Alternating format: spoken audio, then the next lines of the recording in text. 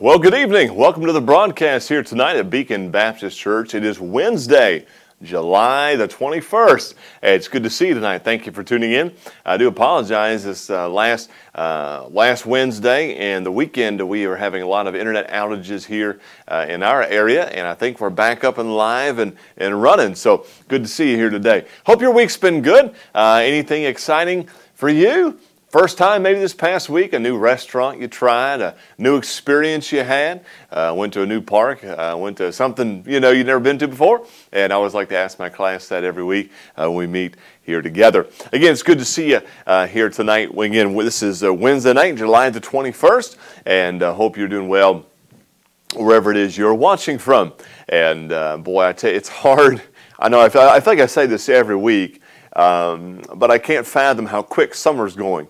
And boy, it's almost done, it feels like. And the school will be starting back up soon, and eager kind of for the schedules to get back around, and what a joy that'll be when all that takes place. As always, throughout any of our lessons, you can reach out to me anytime in the comments section there below, or you can email me at ericfaust, ERICFOUST, at beaconbaptist.org. You can find out all the information about our church at beaconbaptist.org and get updates about next events. This coming Sunday, we have Pastor Emeritus Sam Davison from Oklahoma going to be with us speaking. Going to be a wonderful day, God and Country Day here. Like to invite you to enjoy the day with us at 10:30 this coming Sunday. If you have your Bible, join me tonight in Genesis 39. And again, I hope you are blessed and encouraged here tonight. We have now, for the last number of weeks, been diving and working through the life of Joseph. Not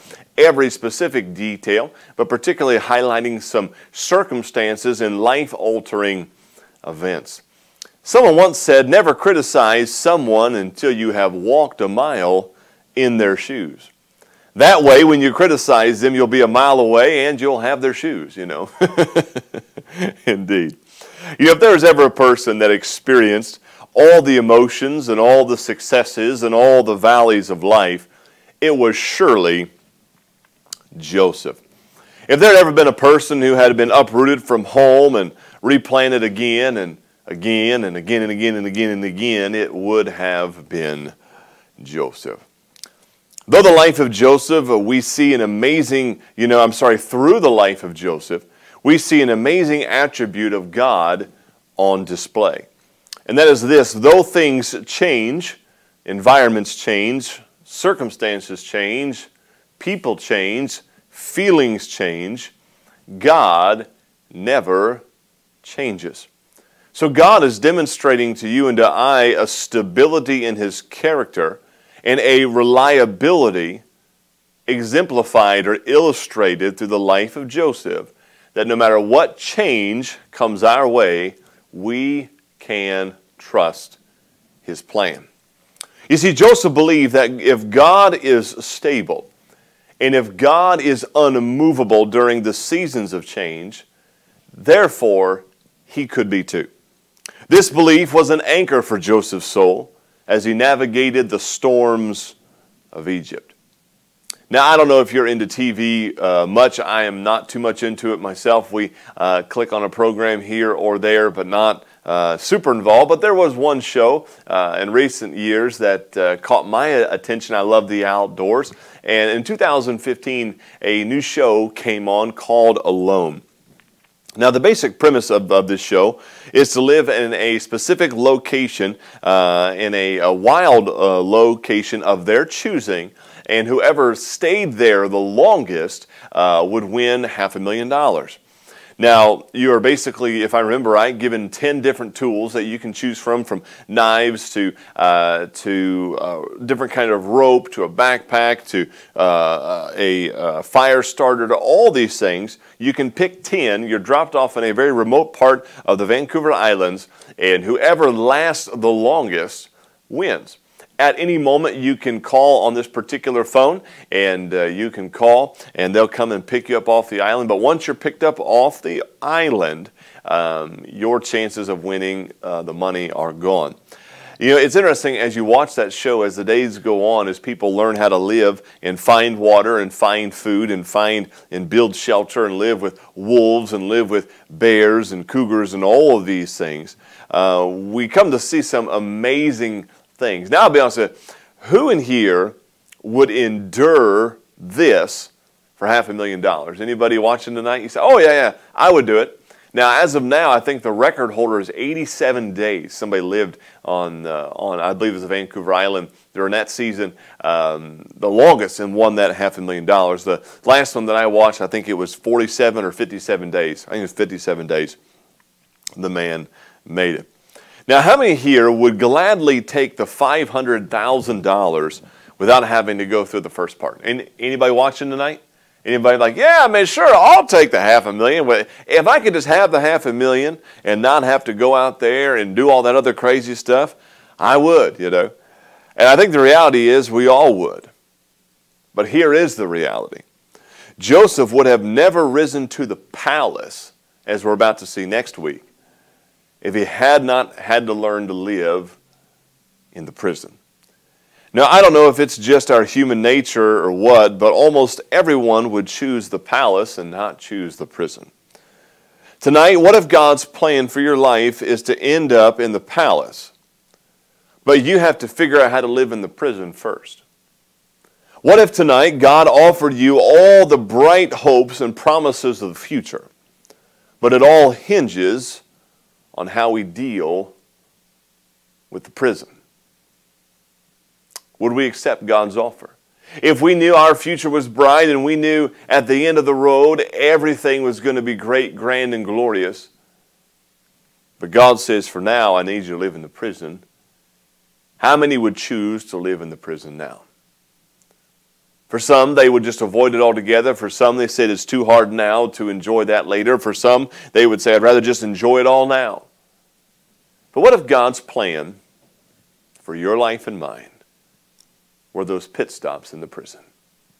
Well, let's study a little bit here tonight. In Genesis 39, we are going to cover actually the ending of Genesis 39, all of chapter 40, and most of chapter 41 here. Now, again, not in great detail because there's a lot that goes on there, but this is basically the chapters we're going to cover here tonight. Over in Genesis 39, beginning in verse number 20.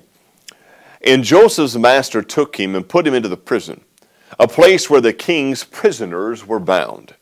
And he was there in the prison. But the Lord was with him, with Joseph, and showed him mercy and gave him favor in the sight of the keeper of the prison. And the keeper of the prison committed to Joseph's hand all the prisoners that were in the prison. And whatsoever they did there, he was the doer of it. The keeper of the prison looked not to anything that was under his hand, because the Lord was with him, and that which he did, the Lord made it to prosper. Chapter 40, you read about the butler and the baker. Chapter 41, join me in the last verse. In verse number 46. And Joseph was 30 years old when he stood before Pharaoh, the king of Egypt. And Joseph went out from the presence of Pharaoh and went throughout all the land of Egypt. The title of our lesson here tonight is simply, we've looked at Joseph as Joseph the slave man. We've looked at Joseph the successful man, and tonight I want to conclude with this section of Joseph's life as Joseph the slandered man. Joseph the slandered man. Would you pray with me? Father, please guide us here tonight. Lord, this is your word and your truth, and I pray tonight we'd glean some help from it. Help us realize what Joseph is going through, and Lord, see how we can apply it to our hearts and our lives. Father, we love you. In Jesus' name, amen. Now, we come to understand from previous weeks and from Bible understanding and chronology that Joseph entered Egypt somewhere between the age of 17 and the age of 18 years old. Now, we read there in Genesis chapter 41, after the time in the prison, that when Joseph stands before Pharaoh right after the prison, he is 30 years old. So the truth is, we don't know exactly for sure how many years Joseph was in prison. We know at least 2, But to be honest with you, many Bible scholars and those who have given themselves to biblical history agree that he had served Potiphar long enough for his affairs to prosper exceedingly, most likely 2 to 3 years. And so then many scholars think that Joseph would have been around 20 years old, possibly, when the prison doors were slammed behind him. If this is the case, Joseph spends from chapter 39 to chapter 41 nearly somewhere in the ballpark of 10 long years of his life in the deepest, darkest, dungiest prison of Pharaoh. Now, who would agree that's a long time? That's a long time. Now, let me ask you a question here. Feel free to put it in the comment section or just answer it out loud wherever you're watching from here. Why was Joseph put into prison in the first place? Why is he here? Why is he in this situation? Why is he rotting in prison? Think about it. That's right. You got it. That's right. Because of slander. Because Potiphar's wife lied about what Joseph had done. So Joseph, if you think about it, is in the situation that he is in because of somebody else's doings. How many would say there is some kind of hurt, some kind of pain, some kind of trouble you have to deal with almost on a daily basis or sometime throughout your life because of what someone else said, did, or did not do? I think probably every hand would be raised. And so here is Joseph now in this situation because of somebody else. He did the right thing. He fled. He stayed right before his God. He learned from his family example of what bad morality does. And he stayed away from it. But because of Potiphar's wife lying about him, now he is faced with a situation because somebody else has slandered him. Story is told of Ricky Jackson, 59 years old. And this is a news article, and it goes like this. Ricky Jackson, 59, is sprawled across a leather couch in the basement of his new house in Cleveland, Ohio, some 20 miles east of Cleveland. His Nike-clad feet are propped up on the end table. An Apple iPhone rests on his chest.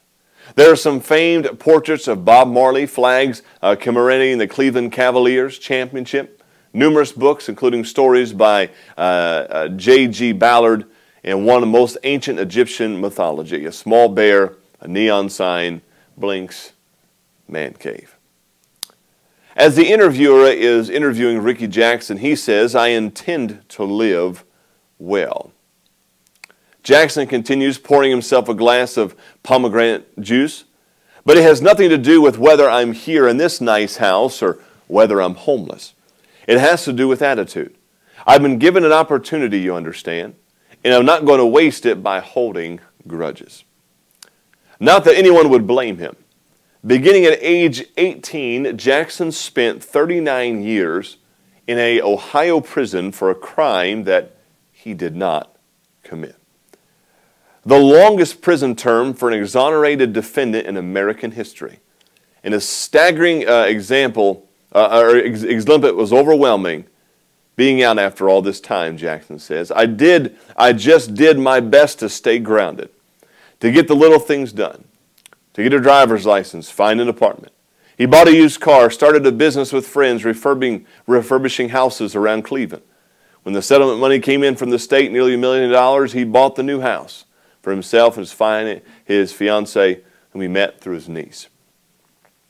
It's interesting as the article goes on again, so Ricky Jackson has been in prison for 39 years for a crime he has not done. At the end of the article, I love what he says. He is still getting used to his, what he calls, rebirth. He tries to keep busy, traveling to construction sites, speaking at conferences and other events about his time in prison. He's planning trips to Ireland and to Jamaica. In the evening, he reads or helps his fiancée's 3 kids with their homework. He stays in touch with Brigman brothers, friends who understand what he's been through.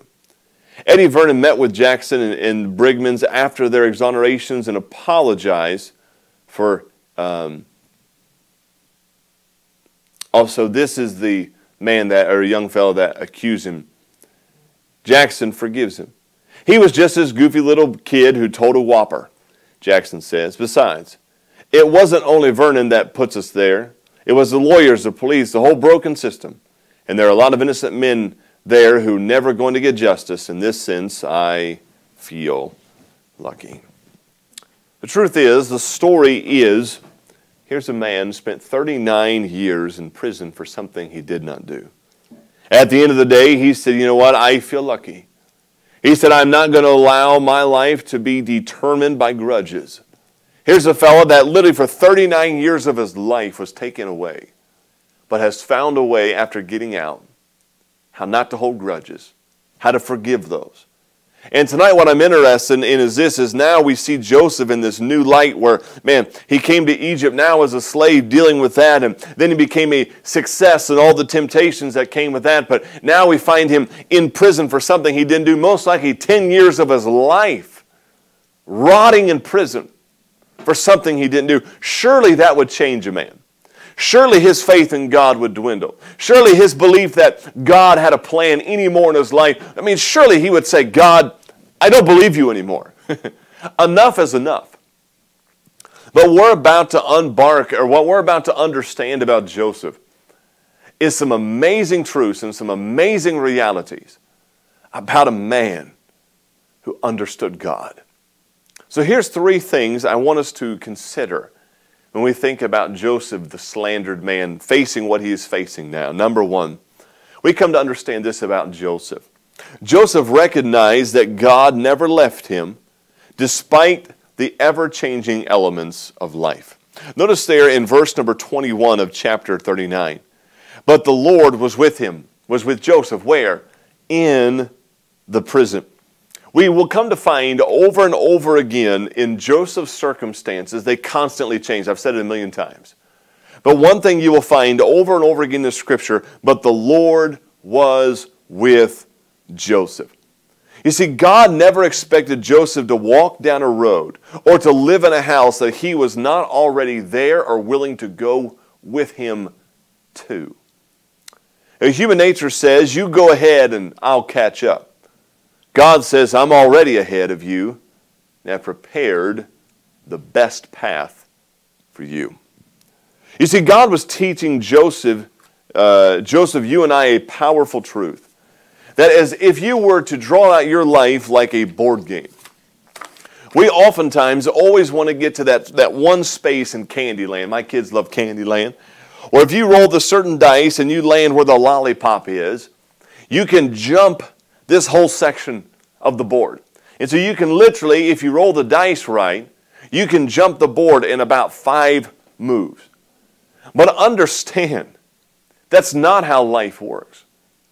I know we want to get out of jail quick card. I know we want to hurry up and go and get past all these things. But beloved, we got to understand that sometimes God allows the prison times of life for us to recognize that maybe God is actually there in the prison. Maybe God didn't leave you.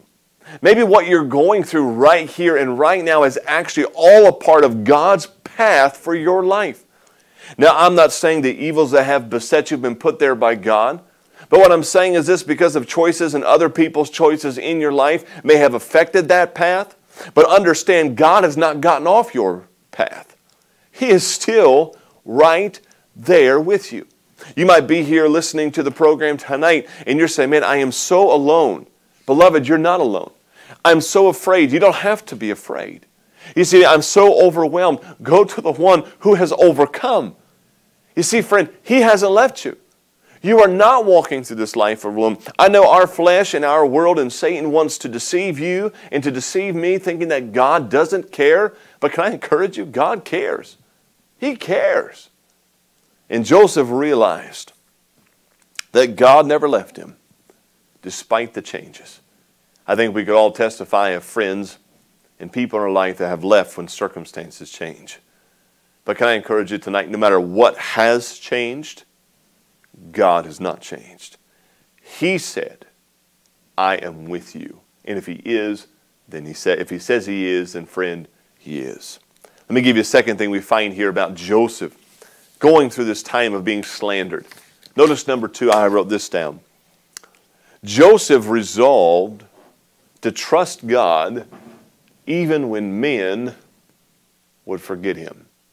One of the stories you find in chapter number 40 is when Joseph is in prison. Again, God used him, I think, all of his character attributes and the integrity and his faith in God that he had in the preceding chapters. He just continued it in the prison because circumstances didn't change Joseph, because circumstances didn't change his God. And he wanted to be like his God. And so we find here in chapter 40, there's a butler and a baker. They each have a dream. They go to Joseph. It's so interesting, the whole story. Joseph comes in freely into their cell, and Joseph literally has power and authority over all the cell blocks. He probably checked himself into his own cell every night. I mean, just an amazing thing is going on here. And he walks into the butler and the baker's cell block, and they shared their dreams. One was going to be set free in 3 days, and the other was and then the baker was going to be executed. The butler set free, and the baker was going to be executed on Pharaoh's birthday. It's interesting, as Joseph is interpreting their dreams, which, by the way, in verse 8 of chapter 40, do not interpretations belong to God? And again, he simply says, listen, these interpretations are from God. I got to turn Yoda around. We got to keep Yoda facing forward today. I don't have my coffee, so Yoda wins today, all right? And anyway, but in verse number 8, we simply find that all interpretations belong to God. Joseph said, I can't just create this stuff. This has to come from God himself. So he tells them the interpretation of the dreams. One lives, one will die. But notice in verse number 14, but think on me when it shall be well with thee, and show me kindness, I pray thee, unto me, and make mention of me unto Pharaoh, and bring me out of this house. And so simply, what is Joseph's request? He said, please, please, please, please, get me out of here. He said, listen, God has used me to help you. When you get to where you're going, get me out of here. Find a way to get me out of here. But notice what verse 23 says. Yet did not the chief butler remember Joseph. That last 3 words, but forget him. You know, we all have the tendency to turn to man for answers in our darkest hours of life. By the way, it's not that you're wrong in doing that. God designed all levels of relationship to help meet these needs. But we must understand, like Job, that man doesn't always have the right answer. Though we may have put our best intentions forward, or best intentions out there, it doesn't mean that they're always really going to help. Remember in Job's story, when after all of his friends gave all their different conclusions to why Job was going through what he's going through, what did he say? Miserable comforters are ye. He said, listen, y'all terrible. Like, man, with friends like you, who needs enemies? You know what I'm saying? Remember that no man is going to have a God-sized answer to your need. Only God does. Joseph wasn't angry, nor did he hate the butler, but realized there is only things that God can do in his life and in ours. I want you to ask yourself this question. Is there something you are trying to change? You're trying to move. You're putting all your efforts into or all your time into just to see it not move or change. You know, it may be that you need to seek God about that thing. Could it be God isn't removing it because deep down inside God knows that it's what's best for you and what's best for me? I can't speak for God, but I can tell you this. God did not deliver Joseph out of the prison when he thought he would be delivered. We come to understand in chapter 41 and verse 1, and it came to pass at the end of 2 full years. So 2 years after the butler is released. For 2 years he wondered, for 2 years, where are you at, God? What's going on? What is all of this? We come to find out that a God-sized problem takes a God-sized God to take care of it. You see, there'll be many times in your life and in mine when situations come, when things change. And there's nothing wrong with seeking human interaction, trying to find help. That's the way God designed it. There's nothing wrong with that. But understand there are some things that there is nobody but God that can fix and that can help you through. And here is Joseph saying, oh, tell the butler, tell Potiphar, tell Pharaoh, there's a pretty good guy down here in the prison. What was he doing? He was trusting in man. Man will take care of it. Man will resolve it. There'll be some things in your marriage you cannot resolve aside from the hand of God in it. There'll be some things, maybe you're in a broken relationship. There are some things that will not be healed or fixed unless you allow God to get in that thing. Listen, quit looking to man. Quit getting angry. Quit allowing your bitterness and fierceness to infest everyone else. Turn it over to God. If you complain more to man than pray to God about your particular situation, then friend, you and I are out of balance. We're out of balance. And I'm telling you here, man, from life experience and from what I have seen played out throughout the Scripture, you are setting yourself up. You're setting yourself on a course of destruction. I'm telling you. If you don't get to the place in your life where you realize God is bigger than you, He is bigger than any problem, bigger than the marriage that fell apart, bigger than anything, then, beloved, you're setting yourself up for a life of blaming God, blaming others, and eventually you'll turn around and wonder, where did your life go? So Joseph resolved to trust God when men would forget him. Well, how come so-and-so? Listen. You can't control everybody else. I can't control everybody else. I'd try my best to control me. You see. I can do what's right whether the other person does or not. And many folks, we must learn there are some problems that only God can fix because God is the one that wants to fix them.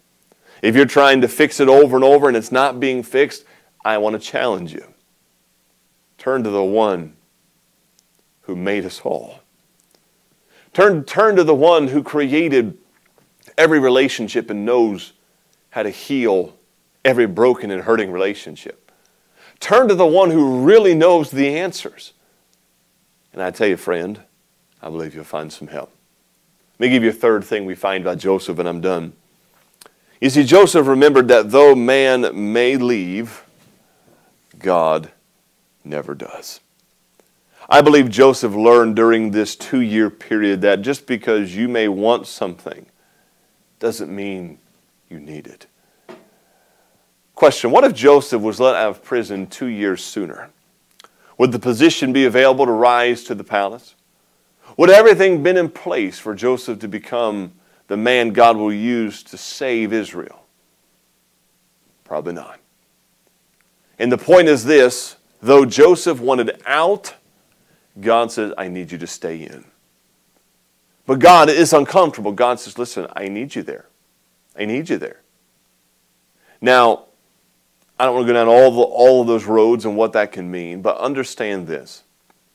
God had a plan. Notice this when Joseph does get out 2 years later, in standing before Pharaoh, notice his answer when it comes to Pharaoh's dreams. And Joseph answered Pharaoh, saying, it is not in me. God shall give Pharaoh an answer of peace. You say, what's that? You see who Joseph was 2 years before. He's now instilled the same man. His trust is in that God may never leave. Though man walks out and promises all kinds of things, he said, God never left me. To be honest with you, it seemed, physically speaking, all hope was gone when the butler said nothing. But the day came in God's timing when it was time. When the stage was set and everything was ready. Beloved, there's nothing like walking down a wedding aisle too soon. And when my wife and I got married, we picked out a very particular song. And it was so beautiful. And when we're setting up the wedding plans, you have the particular song. And when this particular note starts, she's coming down the aisle. And it's all set and ready. But what if she came down when it was the seating of the grandparents? It wasn't time yet. It wasn't ready. We look throughout all of our life. I get made fun of all the time. I'm an early eater for lunch, and the earliest I eat lunch is like 10:30. All right. Now everyone says, Eric, lunch is for lunchtime. Well, lunchtime for me can be anywhere from 10:30 to 1 o'clock, amen? And I like to eat early. As silly as that is, everything has a time. We have a work schedule. We have a time in this life. There is a time. We can't rush it because God has a plan. You know, Joseph didn't allow the lies of another to keep him from trusting and depending upon his God when the time of prison came. 10 long years he waited. Faithfully, continued doing what he knew God wanted of him, and God blessed him through his darkest journey of his life. Tonight, in no way is this an exhaustive study on how to deal with every aspect of being slandered. But what I found out about Joseph, you reap what you sow. You reap what you sow. And now we're about to see Joseph will live the majority of his life out of prison in the palace. I know the prison times don't seem joyous. I understand that. I understand as I speak to you here through the camera that it's one thing to say, trust God, lean on God, understand the frailty of man. It's another thing to live it. And that's why I want to challenge you to take your problem, to take your need, and truly give it to God. And when you give it to Him, I would encourage you to ask Him, God, I'm going to give this to you. Please show me and help me. How do I walk through this time? Because, God, I need you. I know you're with me. God, I know you haven't left me here for no reason. And tonight, God, help me stay on the path that is best for my life and for your glory. Man, as always, thank you for tuning in. If there's anything I could ever do for you, please reach out. Otherwise, God bless you. We'll see you sooner than later.